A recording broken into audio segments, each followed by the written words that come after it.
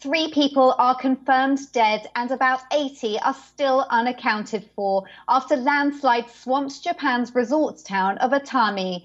Prime Minister Suga summoned an emergency task force to tackle the crisis. Japanese army has launched a search and rescue operation in the area. The number of rescuers at the site has risen to 1,500.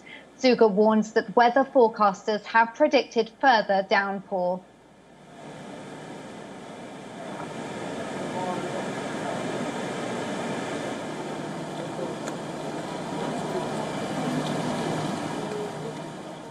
何よりも人命第一のもとに、警察、消防、海上保安庁、自衛隊が懸命に救命救助、捜査活動を行っておりますが、気象条件のためにヘリやドローンが飛ばせない状況であります。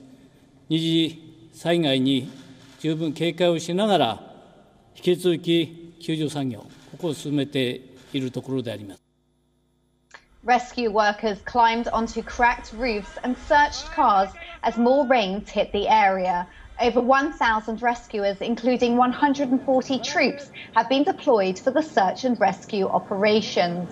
Shizuoka Governor Heita Kawakatsu said that incessant rainfall triggered the mudslide. Eyewitnesses recount horrific tales of the devastating landslide.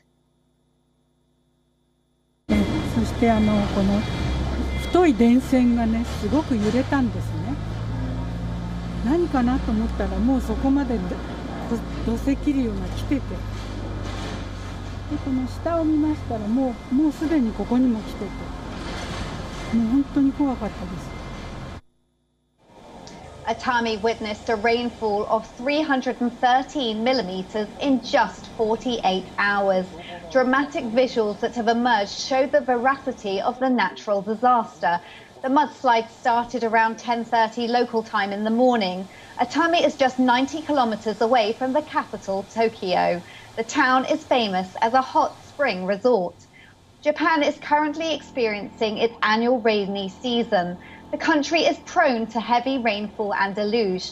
The landslide has prompted evacuation orders in Shizuoka region. Now, for more on this, John Matthews is joining us live from Tokyo. John, what can you tell us about the rescue efforts and the government's plans? Well, currently, we actually have confirmed a 4th person is dead. However, only 80 are missing at this point. The government and rescuers have now actually published the names of the people who live in the area affected by this sort of streak of mudslides.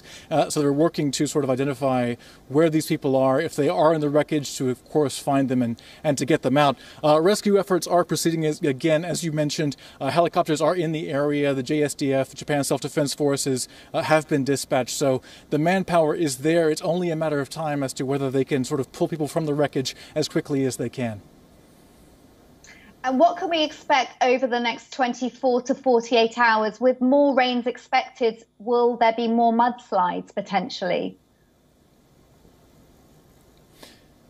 Well, let's be very clear about this. The officials there at Atami have said even a small amount of rain, could cause greater mudslides. So the downpours coming soon do pose a severe threat to the area. Many more have been evacuated over the last couple of days knowing this. And it's a wait-and-see question as to how many more houses will be affected. John Matthews, live from Tokyo. Thank you so much for joining us.